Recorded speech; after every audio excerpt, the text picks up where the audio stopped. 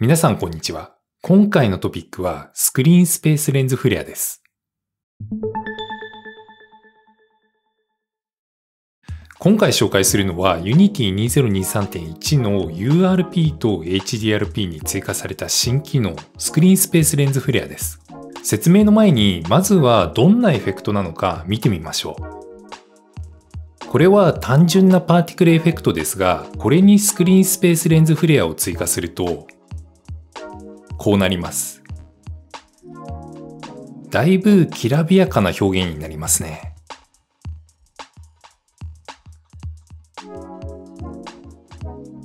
これは別のサンプルです。これもスクリーンスペースレンズフレアを追加するとこうなります。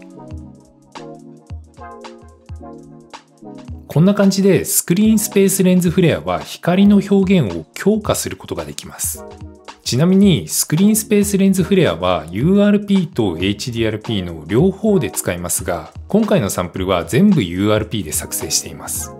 さて、レンズフレアの機能は以前から URP、HDRP にあったわけですが、それは光源に対して追加するエフェクトでした。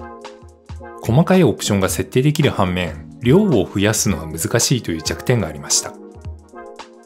光源以外の物体が光る場合に対応できないという弱点もあります。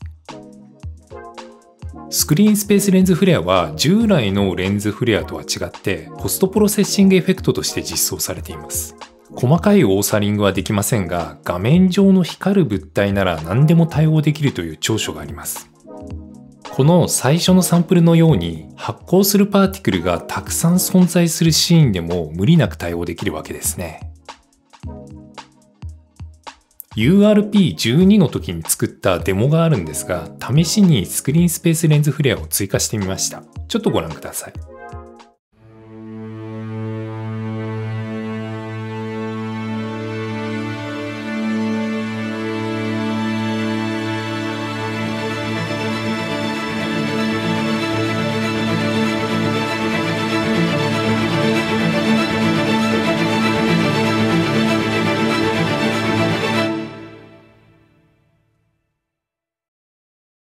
こんな感じでキラキラ光る要素がたくさんあるシーンではスクリーンスペースレンズフレアが有効的に使えますね。従来のレンズフレアを使った場合と並べて比較してみました。こういう暗めのシーンで発光する物体がたくさん現れる場合はやっぱりスクリーンスペースレンズフレアの方が有利だと思います。逆に屋外シーンにおける太陽光のように支配的な光源が数個だけ存在する場合は従来のレンズフレアの方が得意だと思います。このあたりは適材適所でうまく使い分けてください。スクリーンスペースレンズフレアの設定について簡単に説明しておきます。スクリーンスペースレンズフレアは他のポストプロセッシングエフェクトと同じくボリュームプロファイルを使って設定します。まず最初に注意する必要があるのは、ブルームと同時に使用しなければいけないという点です。これは一部の処理がブルームと共有されているためです。あらかじめブルームの設定を済ませておくようにしてください。スクリーンスペースレンズフレアを追加したら、インテンシティで強さを変更できます。ティントカラーで色味を変えたり、ブルーム密布バイアスで柔らかさを変えたりできます。フレアの構成要素は4つ用意されています。まずはレギュラーフレア。光源の外側に出るフレアです。次はリバースドフレア。光源とは反対方向に出るフレアです。次はワープドフレア。周辺に回り込む形で現れるフレアです。そして最後がストリークス。横方向に鋭く伸びる光の筋です。レングスパラメータを使って長さを調整できます。これはいわゆるアナモーフィックレンズフレアを模したものですね。